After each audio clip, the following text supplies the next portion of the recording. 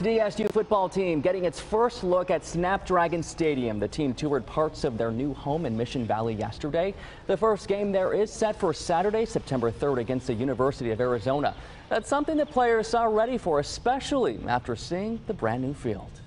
I was really excited when I knew that we were going to tour the stadium today, and just walking through the tunnels and being on that field and seeing the stands and everything and how it's going to look when the season comes along. And that was the best part for me, and then sharing the moment with my teammates was really special.